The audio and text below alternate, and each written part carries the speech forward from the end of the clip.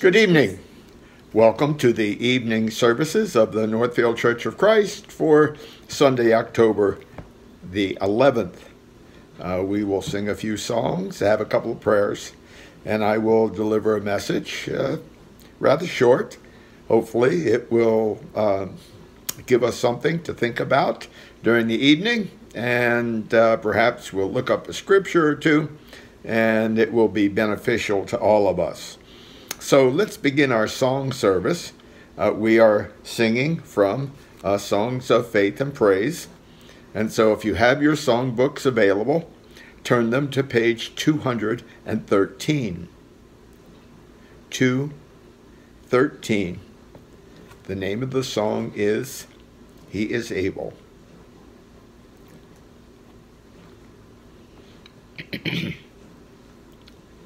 All right, is everybody ready?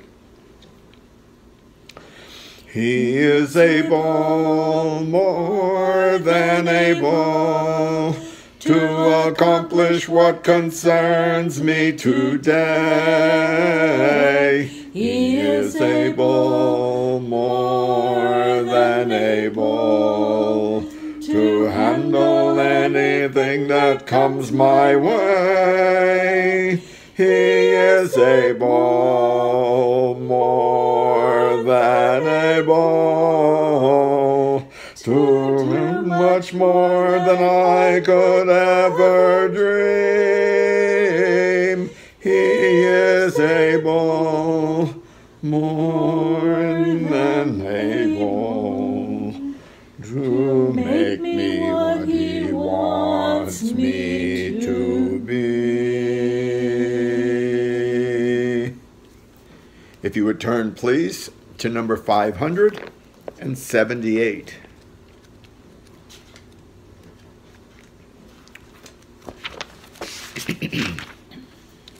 (578).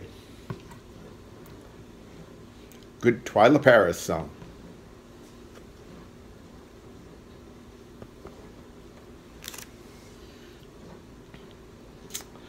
We will glorify the King of Kings. We will glorify the Lamb. We will glorify the Lord of Lords, who is the great I am. Lord Jehovah reigns in majesty. We will bow before His throne. We will worship Him in righteousness. We will worship Him alone. He is Lord of heaven, Lord of earth. He is Lord of all who live. He is Lord above the universe. All praise to Him we give. Hallelujah to the King of Kings. Hallelujah to the Lamb. Hallelujah to the Lord of Lords, who is the great I am. Don't close your book. Stay at that opening. We'll go to the opposite side of the page, to number 580. 580.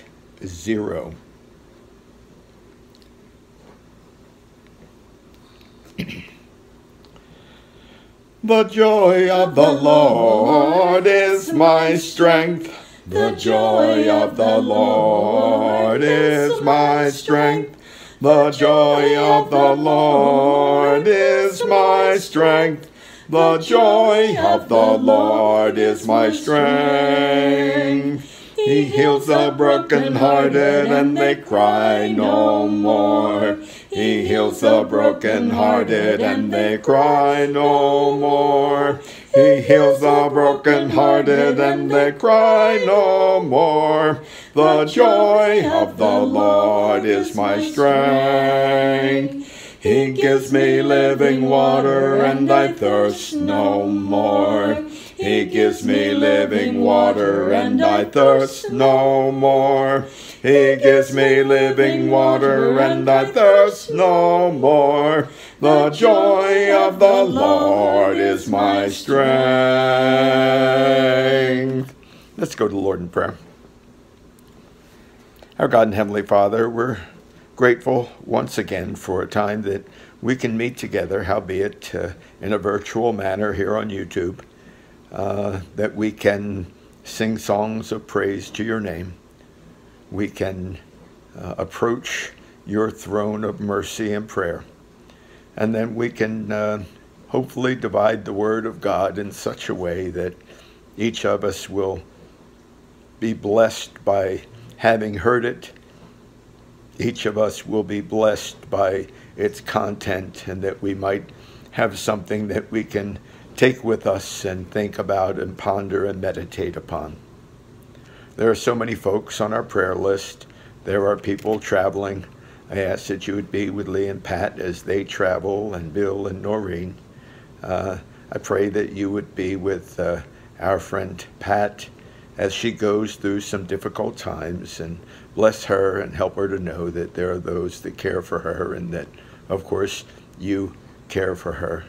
Our sister Melita is a bit under the weather. I pray that you would continue to be with her. And we're so blessed, and thinking that Robin had a positive test, and that this was a good thing, and prayers have been answered. Bless us through the remainder of this service, and bless us through the evening. We pray this in Jesus' most holy name. Amen.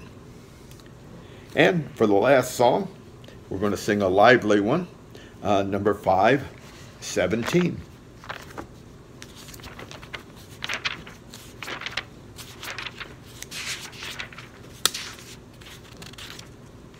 This is one of the toe tappers, so if you got some toes and you want to tap them, go for it. 517, Heaven Came Down. Oh, what a wonderful, wonderful day I will never forget. After I've wandered in darkness away, Jesus, my Savior, I met. Oh, what a tender, compassionate friend. He met the need of my heart.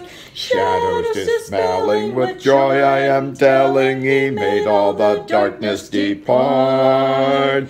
Heaven came down and glory filled my soul. When at the cross the Savior made me whole. My sins were washed away, and my night was turned to day. Heaven came down and glory filled my soul. Born of the Spirit with life from above, into God's family divine, justified fully through Calvary's love. Oh, what a standing is mine! And the transaction so quickly was made, when as a sinner I came. Took of the offer of grace He did proffer, He saved me, oh praise His dear name. Heaven came down and glory filled my soul. When at the cross the Savior made me whole. My sins were washed away, and my night was turned to day. Heaven came down and glory filled my soul. Now I've a hope that will surely endure after the passing of time. I have have a future in heaven for sure, there in those mansions sublime. And it's because of that wonderful day when at the cross I believed. Riches eternal and blessings supernal from his precious hand I received. Heaven came down and glory filled my soul. When at the cross the Savior made me whole, my sins were washed away, and my night was turned to day. Heaven came down and glory filled my soul. Oh, thank you for singing along with us. Hope that the Lord accepted this praise the way we offered it to him. And just for a few short minutes, I'd like to present a lesson kind of in keeping with the theme over the past few weeks. We talked about the Mount Zion and the Mount of Salvation. We talked about the dew of Mount Hermon. And we even talked about the mountains that brought the fertile land to everybody. We're going to talk about a mountain that is also very, very important to us. And so we'll get a little background first. And this is the Mount of Olivet that we like to call the Mount of Olives. It bore the name because the mountain was once covered with olive trees.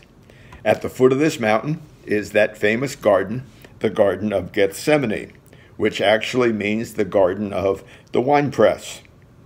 And there's a brook, it's called the Brook of Kidron, that runs through the valley between Jerusalem and the Mount of Olives. There are two villages that run right near both of those, and they are both mentioned in the Bible significantly. One of them is Bethany and the other is Bethpage. Bethany, if you remember correctly, was the home of Jesus' friends, Mary and Martha and Lazarus, who Jesus brought back from the dead. Jesus spent a lot of hours in that home. Also, Bethany was the home of Simon the leper, one of the places in which Jesus was anointed with oil as he reclined at the table. He often walked down the slopes of Olivet, or the Mount of Olives, to rest and to pray, and even to spend evenings in prayer. And that is where he spent his last evening when he was arrested. Now, as one descends the Mount of Olives, it's possible to look into the city of Jerusalem.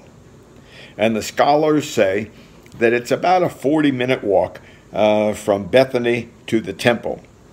As Jesus made this walk in the last week of his life, in Luke chapter 19 and verse 41, it says, he saw the city and he wept over it. Jerusalem, Jerusalem, who kills the prophets and stones those who are sent to her. How often I wanted to gather your children together the way a hen gathers her chicks under her wings, and you were unwilling. Later that week, the Lord instituted the communion meal, or the Lord's Supper, during the Passover feast, and Jesus and his disciples left there, and they went to the Garden of Gethsemane, where he was arrested. Now, after his death, burial, resurrection followed. Jesus, after the resurrection, spent some 40 days and saw many, many people, and he spent many of those days with his disciples until he finally ascended. I'll get that word out, sorry, that's ascended ascended to his heavenly throne, and he did it from the Mount of Olives. So we have a significant geography here of something very, very, very important. So what is the lesson this evening? We got our little geography, we got our little biblical background. We will notice when Jesus said he wept over the city of Jerusalem. It was on this mountain that Jesus cried over the city of Jerusalem, and he cried because so many did not believe in him, according to Luke chapter 19, verse 41, Matthew chapter 23, verse 37.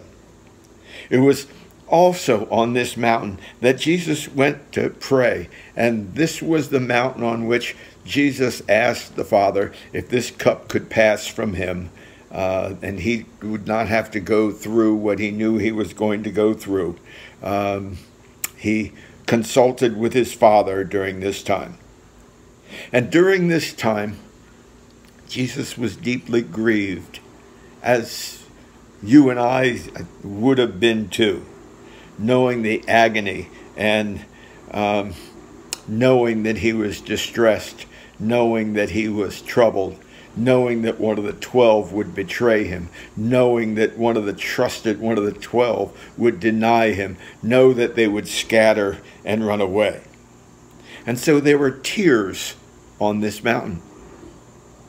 But you know, if I left you here, this would be kind of a negative lesson, wouldn't it? And I have some more for you. I have some things for you that relate to the Mount of Olives that are very, very positive. What's on this mountain is hope. It's not only a place of weeping, but also a place that symbolized hope, not just for Jesus, but for all mankind. And it had its roots right here. It was in the garden that he was arrested and went on. But it was on this Mount of Olives that so often he went and he prayed. He went in solitude. He went to his Father to get instructions. And so what kind of hope is there? Well, I would maintain that there is hope by offering forgiveness. When Jesus ascended from this mountain, he entered that heavenly sanctuary to sprinkle his blood for the forgiveness of our sins. If you want to read about this, you can go into the 10th chapter of the book of Hebrews. The action of his sacrifice, which gives hope, then completed when he sprinkled it around the mercy seat, as the physical priest did around the physical mercy seat, according to Leviticus chapter 16. But Jesus was about to make the perfect sacrifice. Now, the priests, before they went into the Holy of Holies, before they sprinkled blood, they had to cleanse themselves. Jesus was already pure. Jesus was the pure Lamb of God. His priesthood was an eternal priesthood. And so in that framework, the action of his sacrifice gives us hope. It's only through that sacrifice that the wrongs that we can do can be forgiven. That we can look at our lives and realize that we have done wrong, that we have sinned, and we can confess our sins to our God, and our God will forgive them. Why? Because there's hope on the Mount of Olives. There's the hope by offering forgiveness. There's another hope. That hope is the hope that comes by offering blessings from his priesthood. What Jesus could now do is he could go up and sit at the right hand of God, because his work here on earth, his sacrificial work, was complete.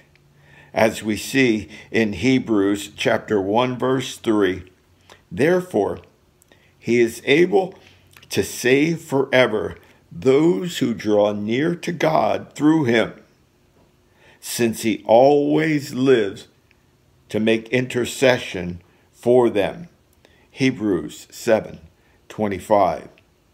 He mediates between the Father and you and I.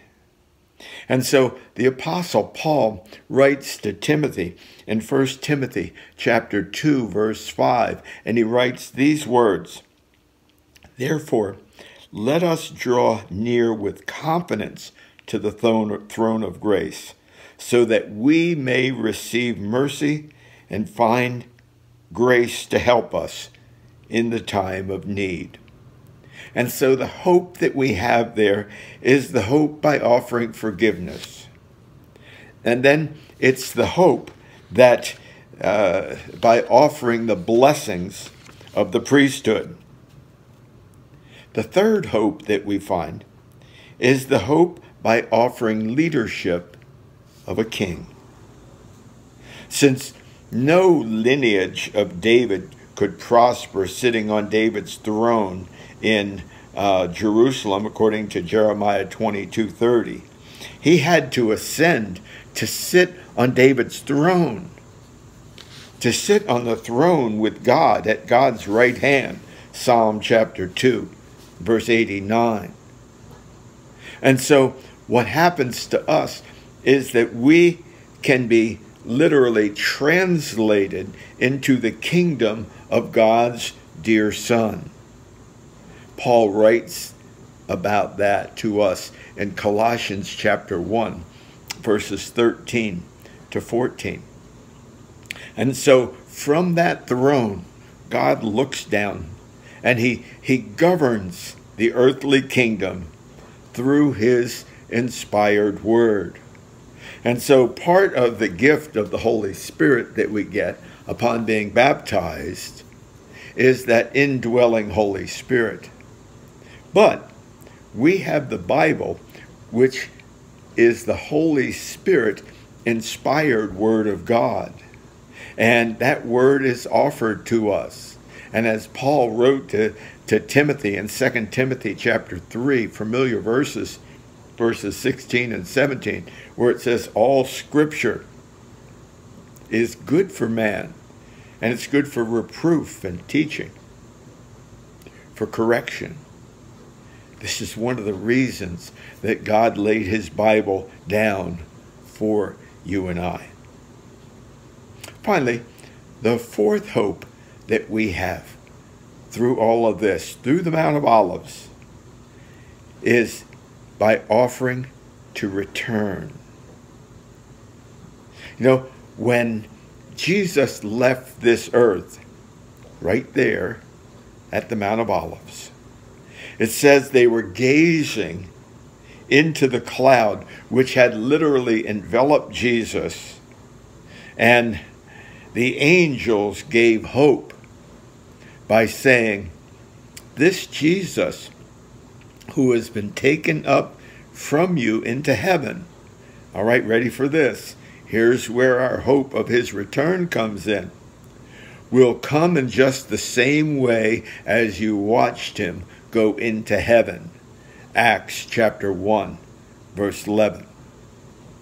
And so with that promise, we have confidence that all wrongs will be made right and all rights will be rewarded. Jesus will reign until the last death happens. Then the resurrection will take place, and he will present those that have been faithful to the Father, and Jesus himself unto the Father, just as his faithful followers. Paul writes that to us in 1 Corinthians chapter 15, verses 25 to 27. So let's real quickly review these 4 hopes. First, we have the hope of forgiveness. His blood that he shed offered that to us. We have the hope by offering blessings from his priesthood, that he's there at the right hand of God.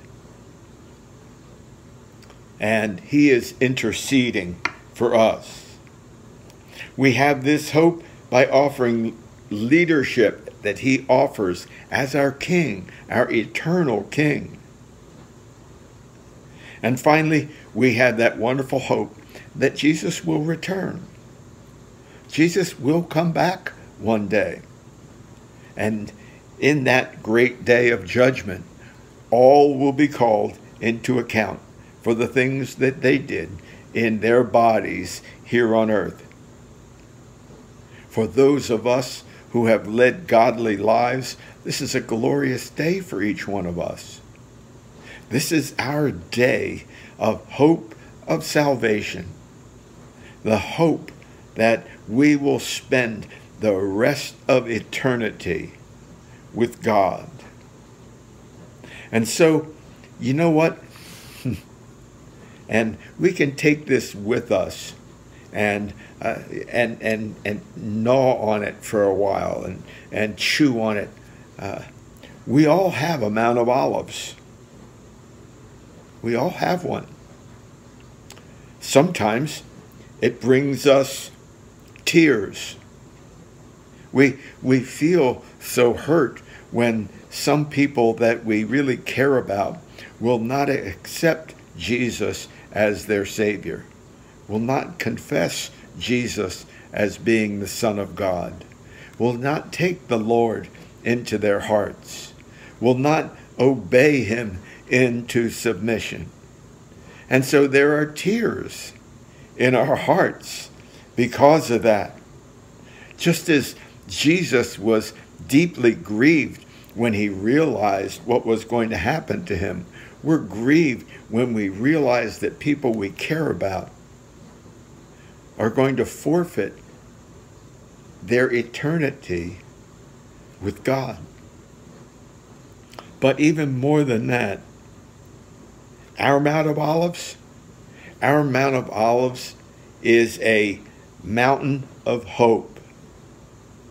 Life isn't always filled with tears. There's hope. Biblical hope is not hope so. Biblical hope is not, oh, I hope that will happen. I hope that I get that present. I hope that I'm able to accomplish that today. This hope isn't a hope so. This hope, rather, is a certainty. It is what we desire and the expectation that what we desire will be fulfilled. We all desire to live with our God forever and ever. And that's our hope. It's not a hope so. If we live our lives the way we're supposed to live them, it's a certainty. It is our desire backed up by our expectation. I hope you've taken this lesson into your heart. Revisit the Mount of Olives and think about it. And think that the Mount of Olives can be a mount of tears. But yet the overriding thing about our Mount of Olives is that it's the mountain of hope. The hope and the desire of expectation for living with the Lord forever and ever. Let's go to the Lord in prayer before we close. Our God and Heavenly Father, we are so blessed to be your children. The Christian life is not always an easy life. We forfeit doing some things that we used to do. We forfeit some of those things, but because we know they're not godly things.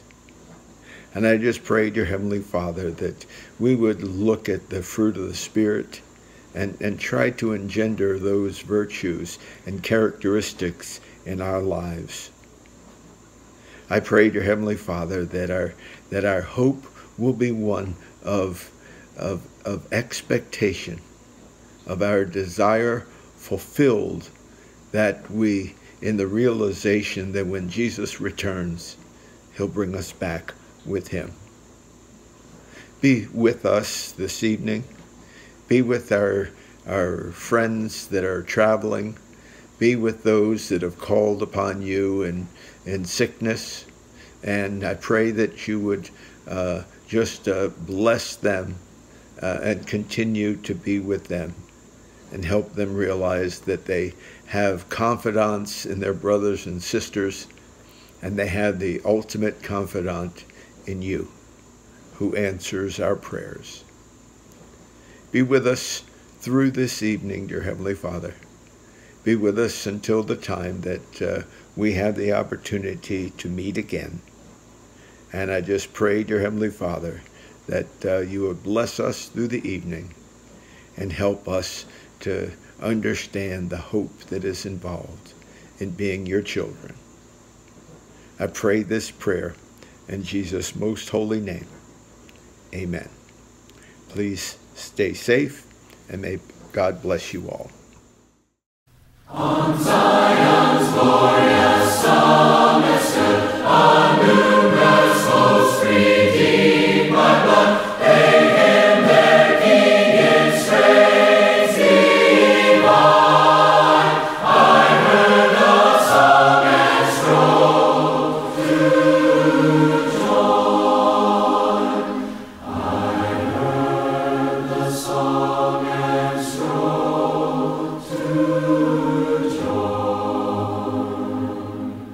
Hear all who suffered sore pain for truth, Lord Jesus, loving name, shout victory now and hail the Lamb, and bow before the great I am, and bow before the great I am. While everlasting ages roll, eternal love shall feast their soul, and scenes of bliss forever new rise in succession to their view.